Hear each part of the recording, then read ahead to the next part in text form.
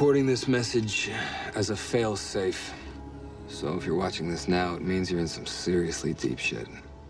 But the good news is, you made it here, which means my instincts are right. And somewhere inside of you, you're still me.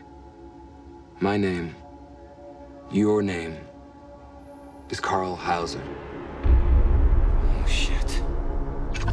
This recording has limited interactive capabilities. Please rephrase the question. You work with Matthias? Yes.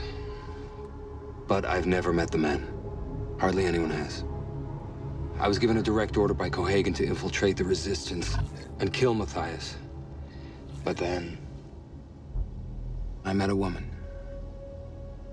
And she opened my eyes. And she showed me the Resistance are the ones I should be fighting for, not against. You mean the terrorists? Listen, the Resistance are not terrorists. They just want equality for the colony. I mean, freedom. Those bombings in the UFB, they're being orchestrated by Cohagen himself. Trust me, he was my commanding officer in the war. I know exactly what this asshole is capable of. Why would he attack his own people? I don't understand. To justify building a bigger army of synthetics. Don't you get it? He's going to invade the colony. The UFB's running out of living space. Cohagen's going to level the entire colony and rebuild. Then he'll simply replace the workers with synthetics. Innocent people will die. But we can stop him. You and me. What do you mean, me? There's a way to shut down all the synthetics. There's a kill code.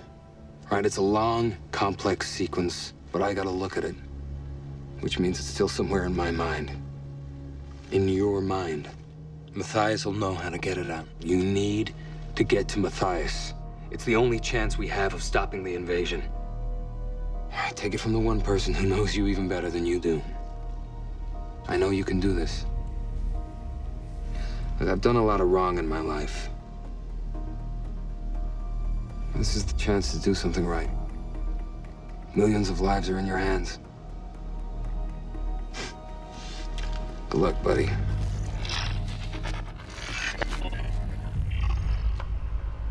You've got to be kidding me.